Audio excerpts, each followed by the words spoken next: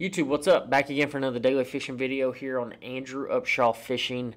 I hope y'all enjoyed yesterday's video. I went through the comments last night and I saw a bunch of different YouTube channels, some of which I've never seen before, but a couple that need to be mentioned. Brandon Polnick, for one, Jacob Wheeler, a couple guys that put a lot of work into their YouTube channels, as well as Edwin Evers. All three of those really have high-end YouTube channels. But like I said, there's a couple that I haven't seen, so I'm going to go check those out. I'm going to see what the videos look like because I really like learning new things, and I feel like no matter who it is, how negative some people may be, you can learn something from everyone. Today's video, though, I'm going to kind of walk you through a retrieve. And what I call this is the art of the slide retrieve. So the slide retrieve is a very easy to do, but sometimes kind of skipped over, and I'll explain it to you while we watch a little bit of footage of me using said retrieve, fishing a vibrating jig, namely a Strike King Thunder Cricket. Now, before I even start this video, what I'm going to talk to you about today is you can do this exact retrieve. I want you to focus more so on the retrieve than the cast or the bait or where I'm fishing or what I'm fishing. It's more of the fact that it is a moving bait, and this is a type of retrieve that can help you get more bites. So let's go ahead and start this video here. I'm fishing some docks.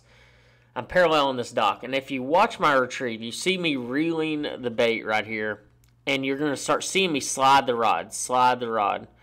And what this does is, and I'm pausing it real fast, what this does is it creates a hesitation in the bait. So if you're reeling the bait's going to, it's vibrating, and when you slide it, it kind of glides the bait a little bit, slows it way down, way slower than what you would expect.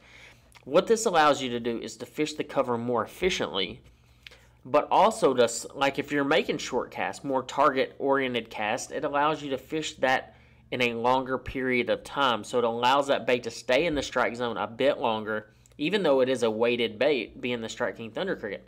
Another situation where you can use this is deep diving crankbaits or just crankbaits in general, lipless crankbaits. You can do this exact same technique even on long casts. So a lot of times if you see me cast, I'll fire a cast out there and I'm reeling and I'll slide. I call it the Toledo Bend slide a lot of times because that's where I learned how to do it. But if you're watching here, I'm sliding it, and then of course a fish comes up there, eats it, and the rest is history. But you can do this exact technique on a lot of different baits. I'm telling you, moving baits is where it's at. It's kind of like the Carolina rig drag. Like you're dragging your rod. You take up the slack, you drag your rod. You can do that on literally the entire cast if you want to. I tend to do it in what I would consider the high percentage areas. So, for instance, if I am fishing in a Let's go to another one right here. I think this is a pretty good one. If I'm fishing around a laydown, I'll have a tendency where I'll slide that rod and I'll just keep sliding it, and that's when those bites are going to happen. I'm just skipping this chatterbait around, or this Thunder Cricket around docks. But you see how I'm sliding it up there, and I'm putting a lot of hesitation into the bait, and that's what you want to do. But the whole idea behind the slide, what makes the slide so good, is it gives the presentation of the bait completely different action. And I think that's one thing that we really need to focus on. If your bait is coming through the water and it's just normal, it's shaking. Let's just say you're throwing a crankbait. It shake, and it's shaking all the way to the boat. And it's hunting a little bit. And what I mean by hunting is it's tracking from center. So the wider it tracks from center, the more bites that you're going to get. But anytime, let's say for instance, when you look in the water and you see a fish in the water, how often are they just swimming in a straight line, not moving, not kicking in any direction? Almost never, especially like a bait fish, like a shad or something like that. You almost never see them do that. Well, in this situation, what I'm doing is I'm creating what I would consider a more realistic action. So if that bait's vibrating and then I create that slide that makes it change its action, that's more realistic. So instead of just casting and reeling, you always want to manipulate your action in some sense of the word. You'll see me every once in a while jerk it or change my retrieve or something. And that's even when I'm deep cranking, throwing a square bill, lipless crankbait. I mean, you can do this technique with a lot of different things. I personally really like it with a vibrating jig, but I'm telling you guys, I do it with swim jigs. I do it with literally everything. I learned this, and it's funny. You know, we talk about learning something from everyone. I learned this from Kevin Van Dam. I remember watching I don't even know what, it may have been a Pro Team Journal or like that old school Bass Pro show that used to come on, the Outdoor Channel.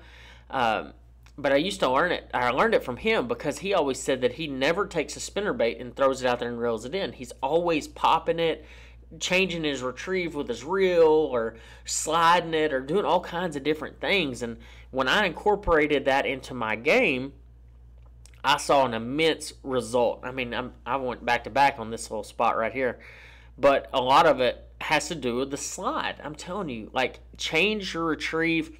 Don't get complacent of just casting and reeling. How often do we, and I know I fall victim to this, where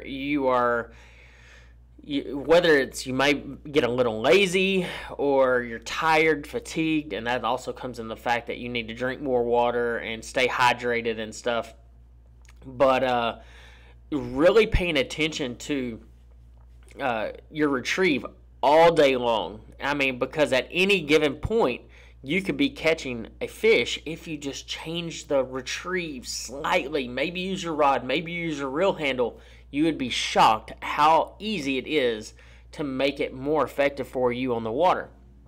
So if you really pay attention here, you know, I'm paying attention to the lines of these docks. Like, I'm what I would consider high percentage areas, the ends of these docks.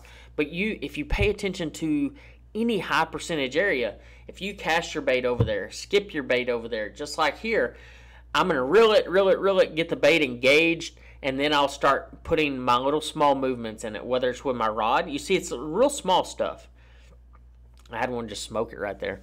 But really pay attention to that when you, and I implore you to do this. So the next time you are on the water, what you need to do is go to your favorite spot.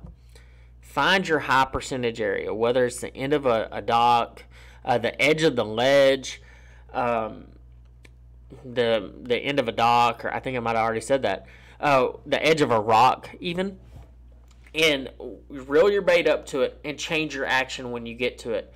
You'll be shocked how much success you have and how many extra bites you get when you adjust that retrieve. Guys, I hope you really enjoyed this video. I know it's very specific, and sometimes my very specific videos don't do very good. But in the case of this particular video, I think you can really learn from the slide, the art of what I consider the art of the slide retrieve, and it will definitely help you catch more bass. If you have not subscribed to my YouTube channel yet, I don't know what you're waiting on. I try to put out the very best content that I can anytime and every day. Literally, guys, we put videos out every single day just about. And I'm putting out really what I consider, what I would watch. I'm not just putting out stuff that I wouldn't watch. I put out stuff that I would personally turn on YouTube and watch. Guys, I hope y'all have a great day, and I'll see you on the next video. Actually, I think I might catch one right here, so if you're still watching, you should maybe watch this. Yeah, no, I thought there was one there. It's a pretty good one, too. But the vibrating jig, and this is the bonus footage. For anybody that's made it this far, a little bonus footage. The gear I'm using in this particular video is that's a 7, I want to say it's a 7-foot medium heavy. This is what they call the Mag Bass Rod 1. And I'm using a 7.5-to-1 gear ratio reel, a 1/2 ounce Strike King Thunder Cricket Chartreuse and White with a white blade, and a blade minnow, a cut down blade minnow as the trailer, and I think 20-pound line. I like to upsize my line when I'm fishing docks, but that's a little nugget for you guys that made it all the way through. I hope y'all enjoyed this video, and I'll see you in the next one.